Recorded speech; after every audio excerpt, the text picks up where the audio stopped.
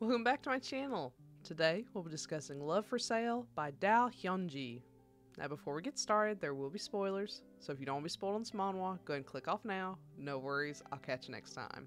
Now for those of you left behind, there may be references to blood, financial struggles, homomesia, compensated relationship and or dating, age gap, power imbalance, BDSM, sexual assault, violence, child abuse, child neglect, manipulation, coercion, parentification, ageism, coming out, and implied alcoholism, as these things do appear in the manhwa. Now, if that's all good with you, let's go and get started. Now, as always, let's start with a synopsis. Namwoo is struggling. He's broke 90% of the time, working all day every day when he isn't in class, and trying to keep it all under wraps from his sister who desperately wants to help, but who he doesn't want to burden if he can help it. So he suffers in silence, living day by day as best he can on convenience store food in his shoebox apartment. The silence doesn't last for long though, when all of his stress and desperation come to a head after a night of drinking. While trying to treat his coworker to a coffee for covering for him at work, he can't even afford the coffee. He breaks down right on the spot, crying and wailing no matter who might hear. As it happens, a kind older man passes by, helps pay for Namwoo's goods, and tries to slip away, only for a drunken Namwoo to follow him out. That man feels compelled to help Namwoo get home, but in Namwoo's drunken stupor, he demands money from the older man. The man placates Namwoo, withdrawing that money, which is hardly enough to cover a month of Namwoo's expenses, and Namwoo, forgetting he had even asked for it, assumes that the man is giving him money for sex. So the moment they get back to Namwoo's apartment, he jumps on the man. The following day, horrified by his actions and the fact that he's essentially stolen money from a stranger, Namwoo is prepared to go to jail when he meets the stranger. As it turns out, the man is Saeon, CEO of a publishing company, and rather than being disturbed or offended by Namwoo's drunken antics, he's intrigued. Still, Namwoo wants to pay the man back, but Saeon refuses, offering a different solution. Saeon wants to date Namwoo and shower him with all the money he could desire. The art changes drastically from beginning to end. I nearly didn't carry on with this because of the initial style being very blocky, stiff, and overshaded at times, but it becomes beautiful very quickly and really settles in. It's such a fun, unique style, albeit very inconsistent at times and not the prettiest. Like with most manhwa, everyone is attractive in their own way, but unlike most manhwa, it's realistically so. Namwoo is cute, but overall athletic and average. My fave has to be Saeon. He's the refined, much older man, and while he doesn't come off as old as they seem to imply he is, he definitely comes off much more mature than most of the other characters we encounter. He's super hot, though he doesn't start that way. In earlier panels, he comes off as more creepy and actually does look much more in line with his age. Still, as the series goes on, he looks younger and much more pleasant, which lends itself well to the progression of the narrative too, since his character becomes more open and even more childish thanks to Namwoo. Think Kichiro's personality from a strange and mystifying story. I love when the art lends itself to the narrative, intentionally or not.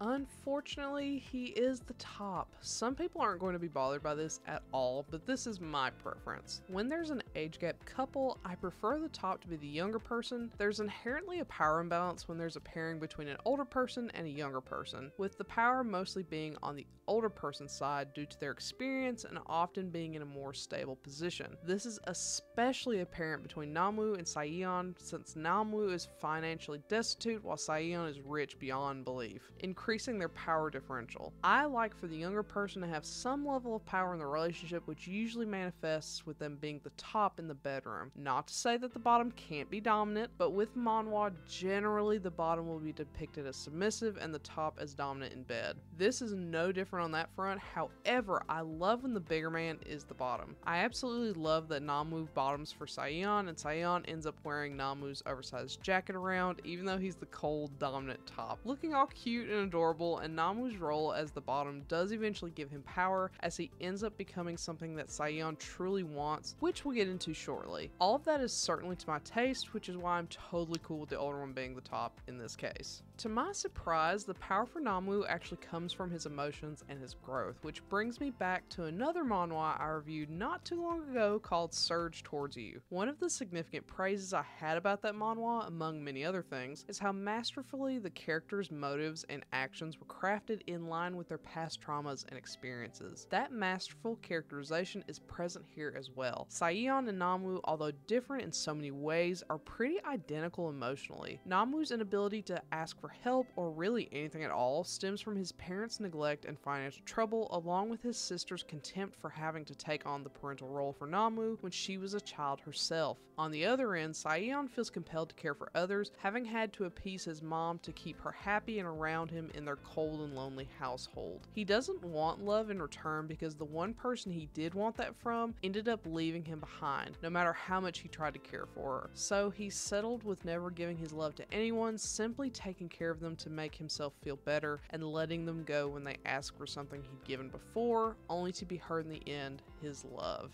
Namwoo never wants things because he knows he can't have them. On the other hand, Saeon never wants things because his sense of worth is tied to what he can give others, and giving anything to himself is useless. He loves feeling needed and wanted, but only through the material and physical avenues. Anything emotional is too costly to give and would require him to want something in return, which is why he refuses to love anyone, as that ultimately only leads to disappointment, which manifests in the simplest things. He doesn't have any preference in foods, clothes, or movies, all because these things would require a want on his part, opening himself up to disappointment when those objects don't meet his expectations. It's very telling that Namwoo is the first person he takes the initiative to break up with, the first kind thing he's done without the selfish foundation of self-fulfillment behind it. It hurts Namwoo, but it's for his own good, showing that Saeon cares for him no matter how much he might deny it to himself. I love that.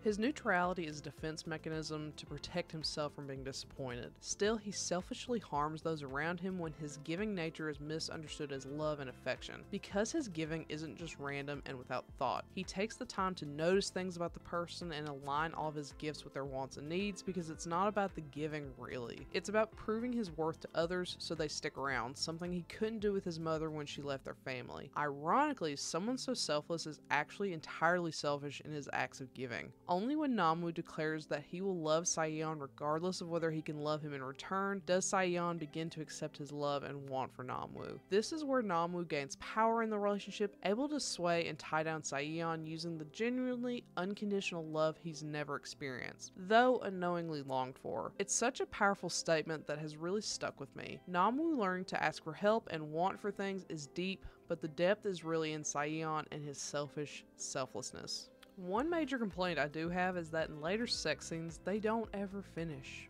Well, we see Namwoo finish a lot, but I'd like to see Saeon finish too. It's a lot of starts with no payoffs, which is unfortunate. Supposedly they do finish, but we the viewer never see it. It's only more disappointing because some of the sweetest and sexiest scenarios come up after they've affirmed their feelings for one another. It's a bit ironic that we see all the sex and intimacy when the relationship is tenuous at best, but see only bits and pieces after it's solidified. Don't get me wrong, they're still really fun to see, but disappointing. I also have to point out how much they talk during sex, which is never my favorite. I find sex conversations so awkward. Thankfully, there is some self-aware humor in many of these moments, but I still would rather the serious conversations occur after the act rather during it. With all that being said, I think this might be my longest review to date, and for good reason. This is a very character-focused, deep, and smutty journey with many ups and downs. I love it all. While the art isn't going to be to everyone's taste, the story is worth reading for alone. There's not a ton of action. Many significant events and development are based on long-winded conversations with a casual or smutty backdrop, which some people might feel are a bit slow. Still, the way the narrative is built out with mirrored points of view, the use of flashbacks for character building, and the like is masterful and makes it an immediate fave for me. If you're looking for more action-driven narratives, this will probably be a miss, but this is a must-read for slow and passive stories that deal more with the internal than the external. So, have you read Love for Sale? If so, what do you think? Do you agree with my assessment? Do not. Let me know in comment below. Otherwise, I'll catch you next time. Bye!